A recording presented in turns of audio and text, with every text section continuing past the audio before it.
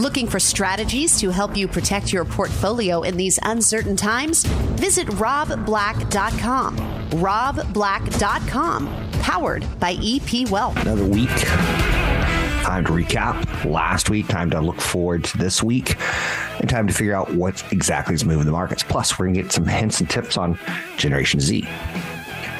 Got a whole show planned for you after a nice long weekend. Schwab talks about doing this one thing can add significant wealth to your years of investing. Airbnb is having a big day. Airbnb and Blackstone are rising on news. They'll join the S&P 500. I like Airbnb. I own Airbnb. I think it's a good long-term name as a play on anyone under 50 traveling. Not necessarily going to put Hilton and Marriott out of business. But my family, when we do trips now, as a family, it's always Airbnb. Or VRBO, to be fair. And it's not cheap. And what Airbnb doesn't have is actual hotels and employees. What Airbnb does not have going for them is governments realize that hotels pay a lot of money and create jobs. There's some issues there. Things that we could talk about today, we will hit aplenty. The NASDAQ year-to-date up 35%. The S&P 500 up 18%. Those are amazing years. I would say let's pack up and go home, but it's only September 5. Dow Jones Industrial Average up 5%. A little bit of a laggard. Maybe there's some value shopping there. Bitcoin up 55%, but having a lot of problem with 30,000. A lot of problems. And Americans, they're not really sold on Bitcoin yet, according to new research. NVIDIA up 238%. Some people think it can easily go another double. Some people think it has maybe 50 to 100 points upside. But a lot of people are worried that it's trading at about 40 times next year's earnings, which isn't bad. My question is, what will they be doing in 10 years? Is smaller, cheaper, faster? Is really, and I say this all the time, it's really pushing the boundaries already. Now, NVIDIA's got the software that complements their semiconductor hardware. Burning Man was a great story this weekend. Boy, that divides a lot of people, huh? A monsoon dumping 2 to 3 months worth of rain on the counterculture fest turned into a mud bowl. For me, I think Burning Man probably jumped the shark when Mark Zuckerberg and Elon Musk went. Before that, from what I've heard, it had incredible DJs, incredible artists, a penultimate night of Burning the Man, and it was just a lot smaller. I love festivals. I think festivals define humanity. Every major culture in the last 2,000 years has had festivals. Just throwing that down there for you. Novo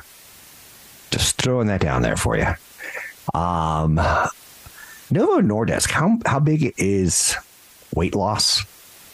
Novo Nordisk is now the largest company by value in Europe, taking out LVMH.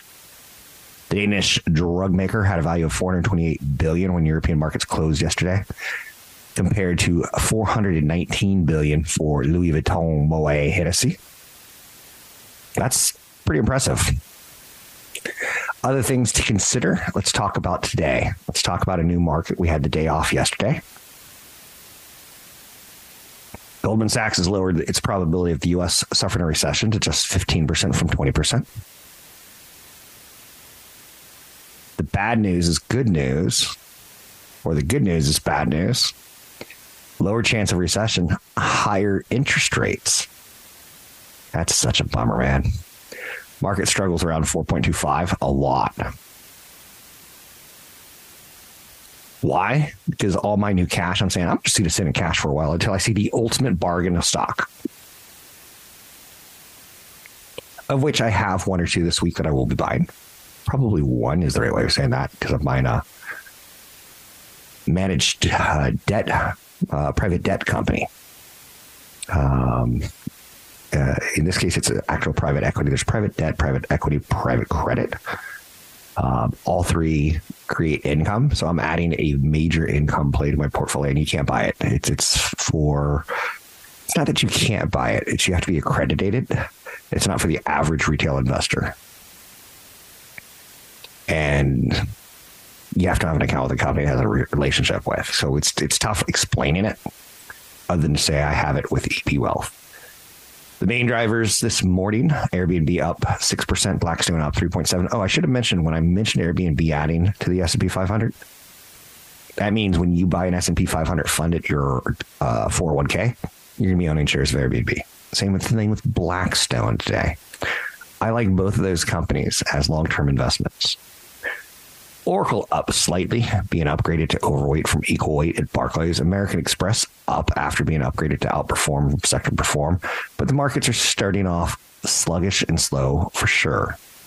I remember I talked a little bit about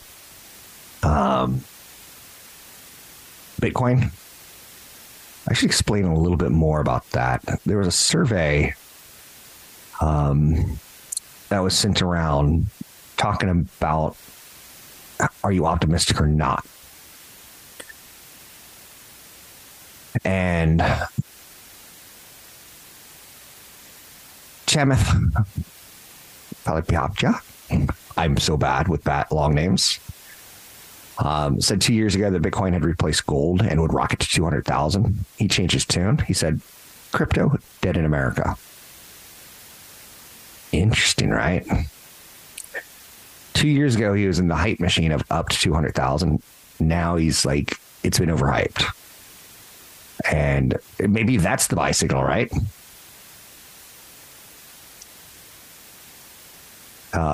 Tech investor who previously claimed Bitcoin has replaced gold and would eventually hit 200,000 says crypto is dead in America. The United States authorities have firmly pointed their guns at crypto. He says the SEC has ramped up enforcement of the crypto industry, bearing down on companies and projects that were allegedly selling unregistered securities. I would be just very cautious owning it. And I know a lot of people under 35 are looking for the Burning Man equivalent of investing, i.e. not wanting to go the way of the stocks, not wanting to go bonds or real estate, but wanting to get something that older people don't understand. And Bitcoin's trading at 25,774. I don't believe that until I have it installed on my phone and I'm buying stuff with Bitcoin, that it's a true digital currency. I'd almost consider Apple being a digital currency play in the sense that people have uploaded credit cards into their phones, and that I see them use that all the time. Never seen anyone use Bitcoin so far. Although I have seen, for the record, and this is hilarious, up in Lake Tahoe, there's a Bitcoin ATM, and I asked in a gas station, and I asked the gas station attendant, I'm like, what's this all about? She goes, oh, they pay us to have that there. I'm like, oh, kind of interesting. Investors are still optimistic about Bitcoin because the U.S. court recently sided with Grayscale in a lawsuit against the SEC, which denied the company's application to convert its Bitcoin trust into an ETF. I'd just be cautious. If you have 5%, it's more than enough to hit a major home run for you. Don't want to work forever? Check out the Retirement Planning Guide on robblack.com. That's robblack.com, powered by EP Wealth. Took yesterday off for Labor Day and spent a little quality time with my family. I expect as I age, that'll be more of a common thing because I don't want to be the person to look back and say, I had a lot of money. I didn't spend any time with my kids. I'm a lonely old man with money. But with that being said, I enjoy doing this podcast enormously, and thanks for being a part of it. You can find me online at Rob Black Show, Twitter Rob Black Show, YouTube Rob Black Show. I put up a report usually every week, except for when Monday is a holiday, so not this week, where I interview a market strategist from EP Wealth, Adam Phillips. It's probably my best work in the sense that I shut up and listen, and then I ask him questions on what he's seeing in the economy. He's a market strategist, and to give you access to someone who is a market strategist, it's pretty cool. not having to turn on CNBC or Bloomberg, where it's a little sensationalized, and well, not Bloomberg, but CNBC. So let's hit some headlines, shall we? So, check it out at Rob Black Show on YouTube. Rob Black Show on YouTube. Apple is expected to host its new product release on September 12th. It's expected to include the iPhone 15 release preview and a new Apple Watch. It's expected the new iPhone will have a USB charging port, kicking the Lightning charger to the curb after increased scrutiny from European regulators. It's live streamed on Apple's website. I think it's actually a pretty cool event to watch. Not exciting as it was 5, 10, 15 years ago, but still pretty cool nonetheless. If you did not get to Europe this summer, now may be the time to plan a fall or spring trip. Several European airlines have started discounting flights now that the summer demand, evidenced by everyone, posting pictures of themselves sipping cocktails in lovely European cities, have all come home. Other things to continue to talk about. Taylor Swift made some sort of crazy deal that I'm still trying to understand, because it's a good TV story. It's not necessarily a good investment story, other than the power of yourself investing in it.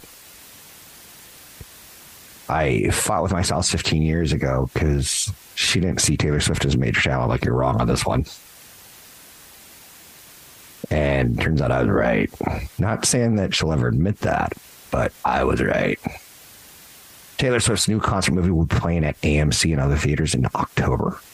So I think it's looking like a mostly weekend only thing, but I'm not 100% sure on that. It's 2 hours and 45 minutes.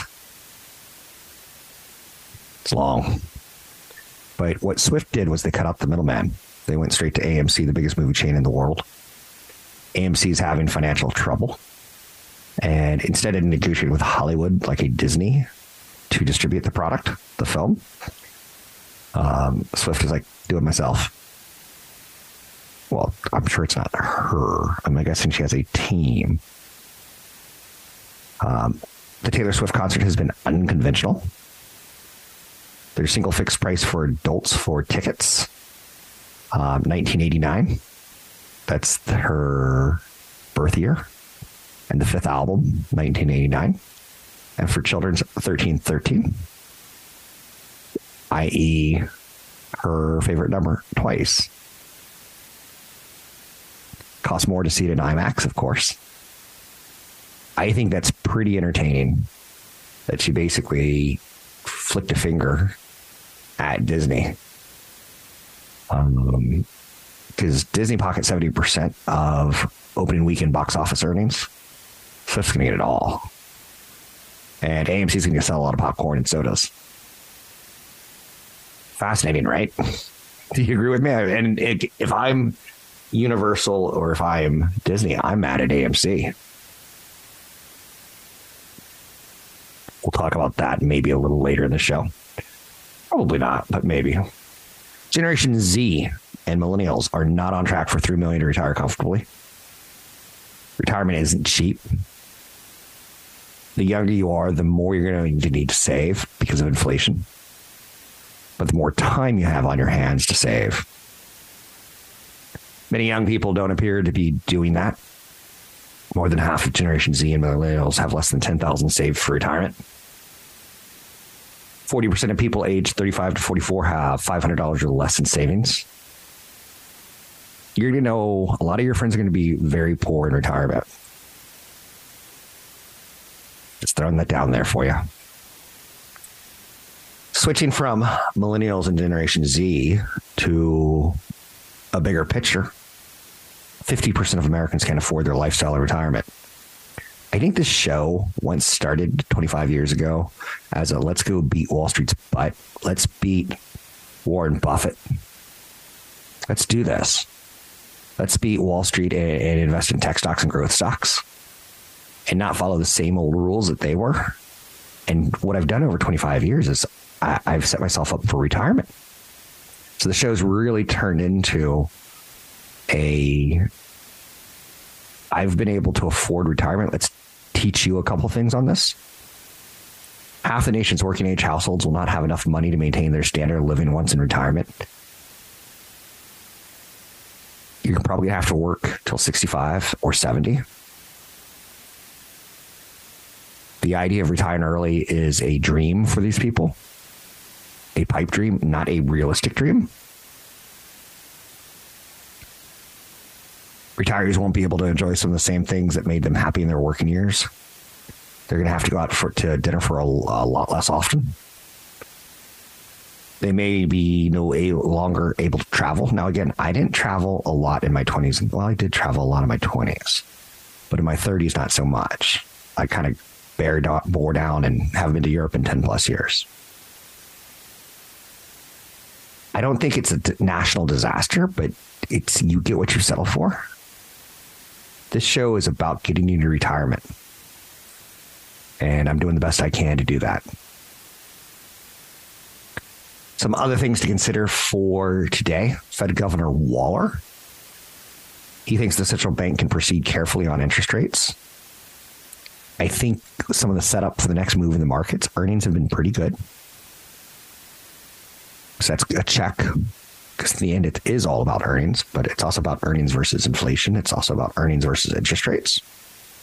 So Governor Waller said the central bank can proceed carefully. So one of the next steps for the market will probably be, okay, the Fed's done raising interest rates. Now, how long are you going to keep them where they are? Now, again, we may have one more increase left. I would doubt it. Based on just the data, samples from economists. But then again, I'm not a Federal Reserve member, nor are they. And then I think the market has another leg up when the Fed starts cutting interest rates.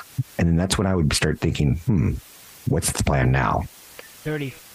Chip design firm ARM Holdings is seeking up to $52 billion in evaluation in a blockbuster U.S. IPO. It's going to be an interesting IPO because they're really good at what they do, but they're much more similar like an Intel. Questions about Social Security? Check out the Social Security Retirement Guide at robblack.com. That's robblack.com, powered by EP Wealth. So we all make financial mistakes, and most of mine, and this was pretty interesting because I got into not a fight, but how shall we say, a discovery conversation with my spouse about my ability to pick stocks and how I have had a career on it. She cares very little about what I do. And even though that's how we met, she doesn't really listen to the podcast. I could say things like horrible things about her right now, and she'll never come back to her. It might get to our friends, and it might get to her, so I'm not going to do that. But the mistakes that I've made haven't been stock picks, because I did my stock pick mistakes in my 20s. I've been very honest about it. So I bought Apple and Microsoft in my 20s, and I've held them. So I'm genius there, right? But the mistake that I made in my 20s was I also tried to do other things. And I bought companies like Cryomedical Sciences. What did they do? They had a cancer treatment that basically identified cancer, prostate cancer, and basically super imaging. Once the doctor sees the image, he can then insert a probe into your prostate and freeze the cancer and cut it out. And a lot of doctors used it. And the stock went from 2 to 15.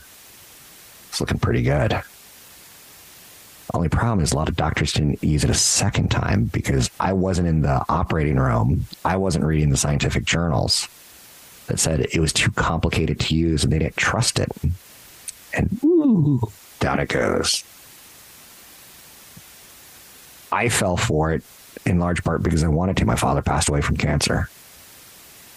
And that seemed like, hey, it's going to affect us all. We're all getting older. Demographics. Cancer. Die. Spend a lot of money to prevent that. So my mistakes have not been a lot, because once I lost that money, I was like, I don't want to do that again. It's going to sound like an odd thing to say of stocks that I've owned personally and stocks that I've bought for clients. And I can't prove this, so I couldn't prove it because I don't have the documents to show this. I don't think I have that many losing stocks. On my taxes, I can tell you the losses that I've taken to tax write-offs on stocks that I've bought have been very, very minimal. So I believe in capitalism. I believe in the S&P 500. I believe in time. So I do own companies like Airbnb and Amazon and Microsoft and Apple and Nike. I've more than doubled my money in Disney, but it's been a loser for 5 years. I try to be as honest as I can on this show. The area where I can probably tell you I've lost the most money was dating in my 20s and 30s. Is that I had pretty good cash flow. And I went to things like a concert in the front row in Miami, which great city, especially in your 20s, and you're dating and you want a nice dinner and a little dancing and some live music. But I spent too much money on that stuff, and I always paid for the lady because I thought that's what I had to offer. Not my sense of humor, not my, good job, not my great looks, but the ability to let love lead to debt or cash flow problems. I've never gotten into serious debt. The most serious debt I got into was college on credit cards. And it took me 3 to 4 years out of college to figure that out and say, nope, never again. So I've learned from my mistakes in my 20s. I don't buy ancillary stocks that are like, oh, that's a great story, Forrest Gump, and you tell it so well. I can tell you another company that I lost on was a company called Exodus Communications, which basically was cloud services before there was clouds on the internet. It was too early. We were still dealing with mainframes. We were still dealing with the internet, intranets. We weren't dealing with buying cloud services from Ellen Hancock, who came from IBM, which was a great company then in the 90s. Or a legacy company is probably the better way of saying it. But yeah, that was a company that went down. Now, I took it up. I think ultimately, for instance, I own WorldCom, one of the greatest stocks to ever go to zero. But I made money on WorldCom because I bought it in the 20s and sold it in the 40s. It went to 60. I was like, oh, dang it. And then it went all the way down to zero because of fraud. When I was starting out in the 90s, I trusted that WorldCom had revenue that was theirs. But what I didn't know was on their financial statements, they would make a deal with another company and say, hey, if we buy $100 million of services from you, will you buy $100 million of services from us? So it wasn't really real revenue. And it was fraud. And that will happen to you when you sit around investing long enough. You will buy something that you are misled on. But for me, my biggest financial mistakes, not in the stock market, it's been in love. I've got 1 or 2 girls that got away. This is part of the show where my wife and I don't like this. That if I didn't have this career, I probably would have been focused more on let's settle down and have kids. But I didn't get married in my 20s because I was working too hard at this stuff. So my problem was in my 20s was I wanted to live the life of a married man or a dating man, but also I wanted to live the life of an entrepreneur working to get ahead in the world. Those are my mistakes, not necessarily yours. Some other things to consider. Robots are now pouring drinks in Vegas. What's interesting about this story, and it was on NPR, was that studies have shown between 38 and 65% of all jobs in Vegas could be automated by 2035. Ain't that something? Robots can serve food. They can be behind the bar, serving drinks. For a city that relies heavily on labor, Vegas is investing in robots aggressively. Planet Hollywood on the Las Vegas Strip has 2 robots that serve customers drinks. It's a bar called the Tipsy Robot. Not only are we talking about, robots serving drinks. Now, that's going to be expensive to put that in. That's not going to be cheap. But if they can get the system to the point that it doesn't flop, it can be something. If you think about it, what else could go away in the service industry? Kiosks have replaced people that check you in. I know that always think about going to Vegas. If you're there to see a great show and you get there and you're landed and you're like, I'm not going to do slides, I'm not going to gamble, but I just want to check into my room. And then you get to the hotel and there's a crazy deluge of people waiting to check in. Check-in kiosks have replaced people at the front desk of hotels. Last time I was in Vegas to see a show, text box in the hotel they've replaced the concierge, and you sign into the text bot and it's got a cute name like Marla or something along those lines. And you're saying, is that a cute name? It's okay. So it's not a cute name. But when you check in, your hotel tells you, hey, if you want ideas on booking restaurants, we can do that for you with our text bot. So concierge being replaced by text bots. They can serve food. They can be behind the bar. They can pour drinks. They can check you in. Now, this is the resort industry that we're talking about, right? It can replace workers and not affect productivity or hurt the customer experience. And I did make a reservation for dinner through the bot. Now, again, it kind of skewed towards the property, but I didn't talk to a human. And I stayed on the property, which is interesting to note. The culinary union in Vegas is prepared to strike over AI. The culinary union represents 60,000 service and hospitality workers in Vegas and Reno. It hopes to have a new negotiated contract. So it's not just going to be the writers on strike and the actors on strike, but it's the chefs, the bartenders. I think this is a big story. I don't want to underplay it for you. I think it's a big story. And I think I just hope people are honest about it. There should be a lot of displacement on services. One of my goals is to get you to retirement. We've said that numerous times on this show. And the best way to do that is to get you to save as much money as possible and get you to work as long as possible. That's not a lot of fun, and I know that. But that's the goal. I think the individual, when I started this 25 years ago, $1 million was a big number. It's like that scene in Austin Powers where Dr. Evil comes out of the cryo freeze and he goes, I'm going to hold the world hostage for $1 million. And his crony is like, hey, guy, times have changed. Times have changed inflation. So he comes back and he goes, I'm going to hold the world hostage for $1 billion. I used to think that $1 million was enough. Now that number for most people is going to be between 2 to 4 million. Whether you're a couple or not, inflation has hit your retirement. Millennials are looking probably at more like 5 million to keep up with their lifestyle. What's the best way to choose a financial advisor? Download our guide at robblack.com. That's robblack.com. Powered by EP Wealth. The writer's strike is starting to hit California to the tune of $5 billion. We've talked about robots on the show, replacing jobs in Vegas and the city. Now, it's not going to happen instantly.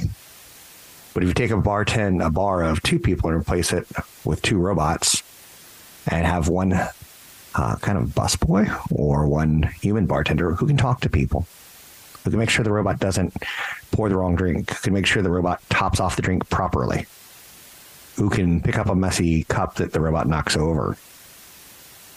The company is called Tipsy Robot, if you want to take a look. And you can also look at Hard Rock Cafe in Vegas if you actually want to see it. They've had one bar open. Now they're opening a second bar with it. Now, here's another thing on why this is happening. I went to a restaurant Saturday night, a nicer restaurant, and made an early reservation because it's a busy restaurant. Kind of like the senior citizen early bird discount without getting the early bird discount. And there weren't enough waiters. They could have, and chefs, there weren't enough service people to operate the restaurant at full capacity. And you see that everywhere now. It's worthy of note. I'm expecting home sales or home prices to cool in the fall. Home sales look set to end the typically hot summer on a muted note as mortgage rates hover above 7%. Data in recent weeks have painted a pretty tough picture of the housing market, where Mohamed El-Arian, an economist, said something kind of eloquent. He goes, the Fed has broken supply and demand in housing. That's never happened. Because interest rates moved up so quickly, people feel trapped in their low rate mortgage. But people who didn't get a home before 2 years ago feel, oh man, I could afford it. I was projecting that I could afford it in 2 years. But in those 2 years, interest rates have skyrocketed on us and I can no longer afford it. So the supply, not a lot's coming on because typically people need housing and shelter. They don't just sell a house and retire and live in a cardboard box. They sell a home and move to another location that's cheaper and buy another home. But they too would have the problem of financing at a higher rate. It's been a difficult year for buying a home. I think we're all seeing that.